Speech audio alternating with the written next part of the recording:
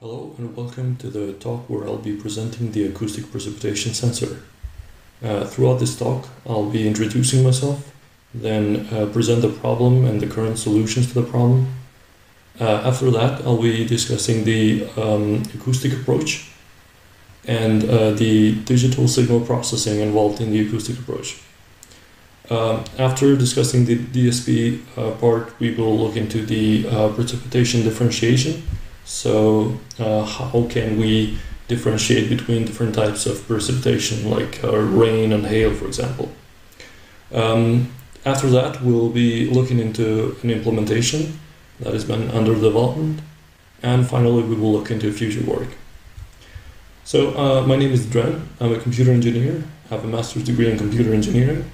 I'm a software developer by trade, but I really love building electronics and tinkering a lot. I also do freelance work for embedded systems and stuff like that. But most of the time I build stuff for fun and just to learn things, because that's the best way to learn stuff. As I said, I really like building stuff, so that falls pretty good within the learning things. Besides that, I really like adding DSP to everything, so I try to find an excuse to put DSP in things, so because it's like the challenges there are interesting, and there's usually math involved, and nowadays you don't really get to use math, like DSP level math, a lot, so that's kind of an excuse to do that. And finally, I love RF design. I love comms in general. I'm a licensed amateur radio operator. This has nothing to do with this talk, actually, but I just wanted to put it there because that's like a big part of me. So without losing much time, I'll be jumping into the problem and the current solutions. So the issue is, how do we detect or measure rain? And this is the first problem. Do we want to detect or measure rain? If we want to detect it, we can use something like the device on the left here, where by resistive or capacitive means, it just senses that there's a raindrop on top of this circuit board type thing. So this one is good for only detecting rain. So for example, you want to know whether it's raining or not the amount of rain that is falling. If you're interested in measurement, so gauging, you have the device on the right, which consists of two sort of containers in a balance, and those containers get filled with rain, and whenever specific amount of rain falls into it, it makes it tip into one side and spill the rain that has been accumulated on that side. And that allows the other side of the container to fill up and spill that side. So it's like a rock in motion here, and there's usually like a Hall effect sensor and a magnet here to basically detect the number of these rocking motions, and that way you can precisely measure how much rain has fallen. The issue with this is that it's really prone to stuff falling into it, and it's kind of hard to maintain. You have to look after it, and if you want to have accurate measurements, as well as its inability to accurately sense or at all sense hail, for example. So it's kind of limited to gauging rain. So with those solutions in mind, there's actually other solutions, but these are the most common ones. With those in mind, we'll be moving to the acoustic approach, which we'll be discussing the sensor today. So the acoustic approach, the principle around it is based around the impact that a raindrop, the energy released when a raindrop impacts a specific surface. So that's what's happening when you hear it raining outside. So the raindrops are hitting surfaces, and that is being converted into acoustic energy or sound. So the approach here is that we want to analyze the impact, and of course, after some signal processing and conditioning, we will be able to infer the amount of rain that has fallen by integrating like the size of the drops and the number of the drops that have been detected. The reason why this approach is sort of better than the previous two is that it solves that issue of first of all it's an approach which enables you to measure the amount of rain that has fallen, so it goes into the gauging category, and second of all, it's more robust in terms of it's more immune to debris falling into it and stuff like that. So how do we measure? We use a microphone, and we sample that microphone and do some digital signal processing on that. And after the DSP is done, we analyze the waveform of the signal as well as the energy of the signal for each raindrop. And based on these, we infer different characteristics about that raindrop, and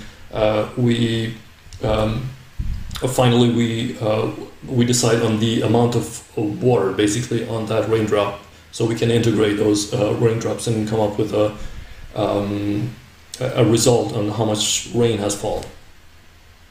Besides the plus of being able to robustly measure the amount of rain that has fallen, we can also measure hail, because it's basically the same principle. The hail drops will hit the housing, and this acoustic energy will be much higher than the raindrops. So the hail will be. We'll talk about a bit later about differentiating between hail and rain. So that's the next topic. So the idea is that we have sort of a housing, and within that housing we have the microphone and the rest of the electronics. And when the rain hits that housing, it generates some sound. That sound is picked up by the microphone, amplified, converted into a digital signal, and goes into some DSP stuff, which will finally infer the characteristics about the raindrops. So just to stop for a bit into the DSP part.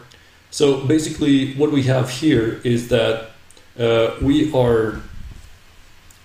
have this buffer, which is a running buffer within the device. So we have a microcontroller there, and it's sampling data from the ADC from the microphone, and it's basically just pushing data into the buffer, and the older data is being written off the buffer. So we always have a window there on the latest n amount of samples there. So what we do is there's two things. First of all, we do a signal. We compute the signal correlation factor. So we have a sample of a signal that is. We know it's when a raindrop hits the. When the raindrop hits the housing. So that is the one down here. So this is something that we have pre-recorded based on the housing that we're using and stuff like that. And we compute this correlation factor, or the normalized correlation factor, which is like a DSP function which computes the similarity between these two functions.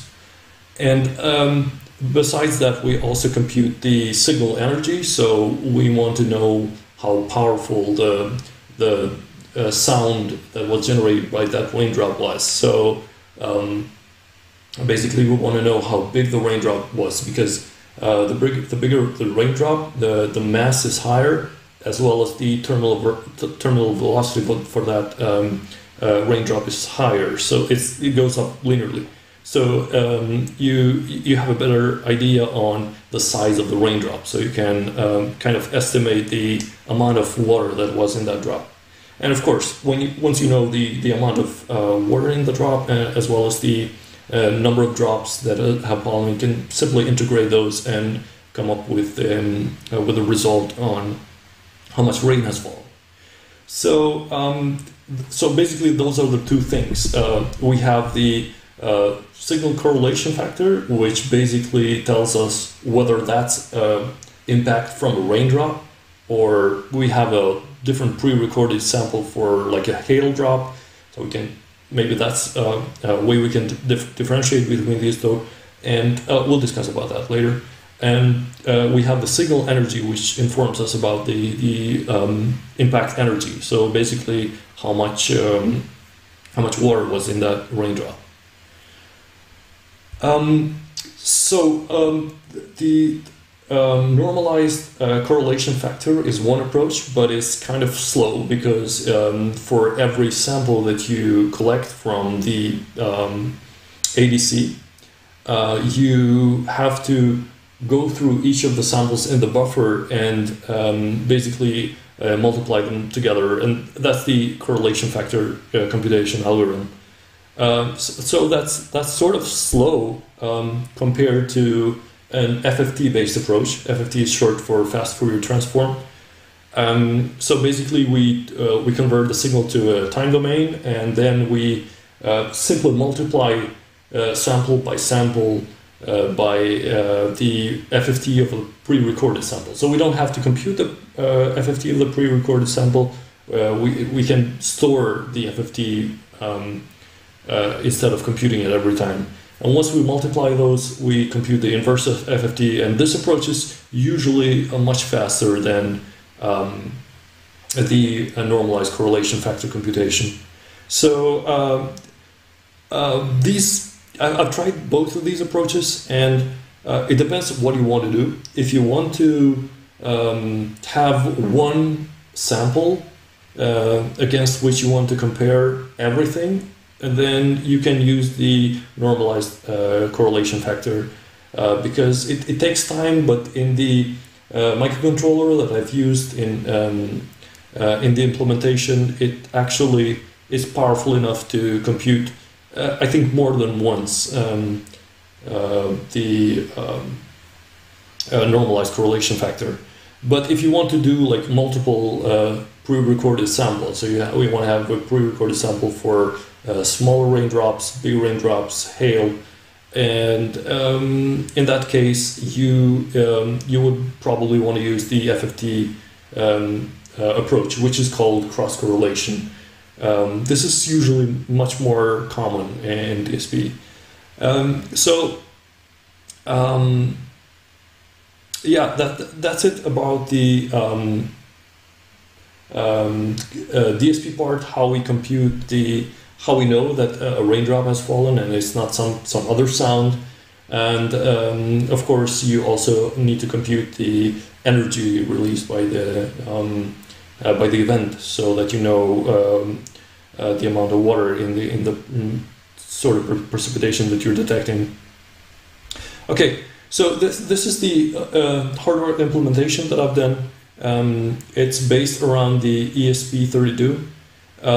It uses a MEMS microphone, and it's an I2S microphone, so it basically all the digitization is done in the microphone, so we don't have to worry about the amplification, ADC and stuff like that. So samples are directly sent from the microphone in a digital form to the microcontroller, so that's a big plus. But of course, if you want to have another approach, you can use like a normal microphone, electric microphone, but you have to do the amplification and other stuff yourself.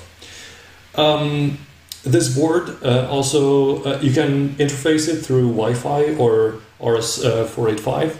And of course, most of the sensors you want to interface through RS485 to have a more reliable communication with them and stuff like that. The good thing about the ESP32 is that it supports DMA sampling to memory. So basically, what you're doing is reading the microphone data and sending them to the memory without using time from the CPU. And that's a good thing because it lets you do stuff on the side while the microphone is sending data to the memory. The ESP32, a lot of the ESP32 versions, they have 2 cores. So they're a dual core microcontroller. And all the DSP in this case is done in the 2nd core. So the normalized correlation factor is computed in the 2nd core, as well as the energy for each raindrop. So basically you have the 1st core free to do whatever you want, if you want to do Wi-Fi management and stuff like that. So that's pretty good. And the ESP32 is fast enough to do both the cross correlation and as well as the normalized correlation factors. So overall, the board is pretty capable and it's really cheap to build. Unfortunately, lately I've been having issues with the local postal system, so not being able to order online from. I usually order from JLC PCB, and haven't been able to test this. But once everything is tested and working out, I'll be publishing everything related to the board.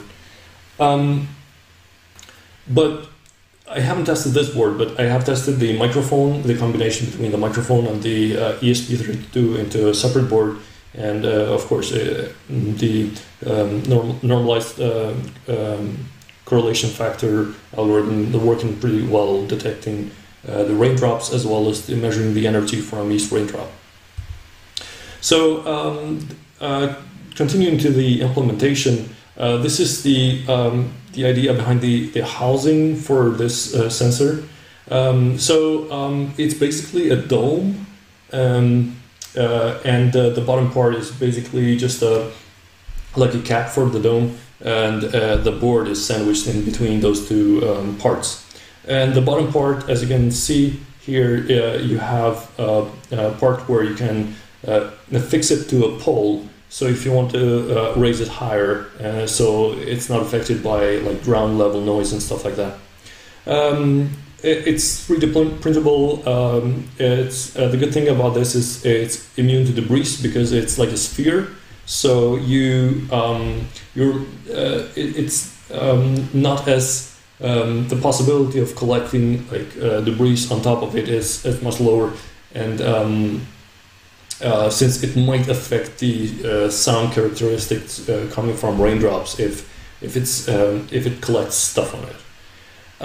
It's sort of resistant to birds, but to be honest, what is resistant to birds? Nothing is. So that might be an issue. So birds sitting on it and doing their stuff. As well as it's, as I said earlier, it's attachable to a pole, so you can fix it to a pole and raise it higher. So as for future work, I am interested in collecting real-life data, so implementing the whole thing. And I mean, the implementation is ready, but we have to 3D print the housing and get the new boards from the manufacturer and collect some real-life data and test different approaches or different pre-recorded sections for the cross-correlation algorithm, stuff like that. I'm also going to look into implementing classifier based on the real-life data I'll be collecting. So basically, we'll be implementing classifier which enables us to detect between raindrop sizes and hail and stuff like that. Of course, we want to calibrate it against known calibrated equipment, so we know that it's working well. And we'll also want to explore different housing designs. Maybe the dome style design is not the perfect one. Besides that, I'll be when everything is done, I'll be publishing everything, and it will be in GitHub. But I'm most likely not going to publish it until I have like a working board, a good working housing and stuff like that. And the final goal is to have a network of those sensors which can sense hail and maybe build an early warning system for which would be used in, for example, agriculture, where people would be informed in advance that there's hail coming in their direction based on triggers on other sensors which are around them. So this is like a far fetched idea, but I just wanted to throw it there. So this is it. Thank you for your time, and if you have any questions, please go ahead. Thank you.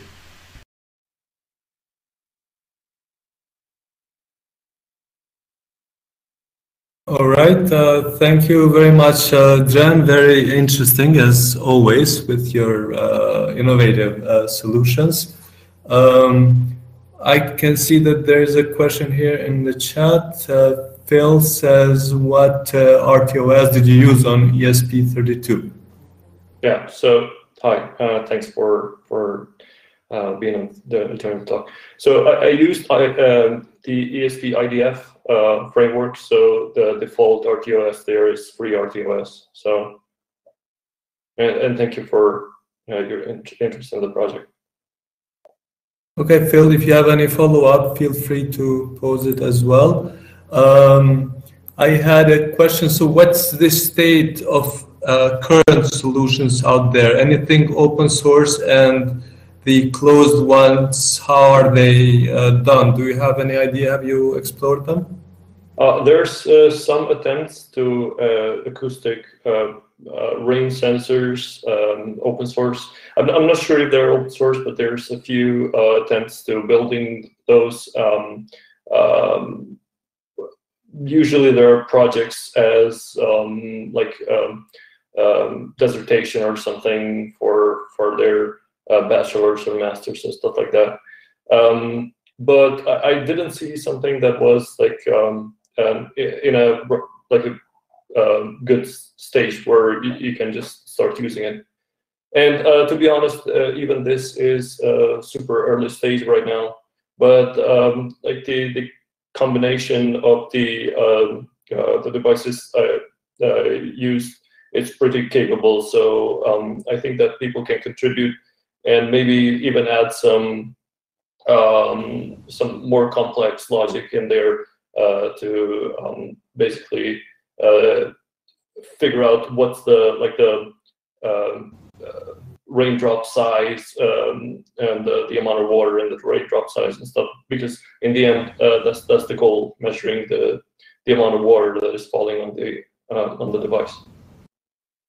Okay, and when you say early warning system, now there are some flood early warning systems.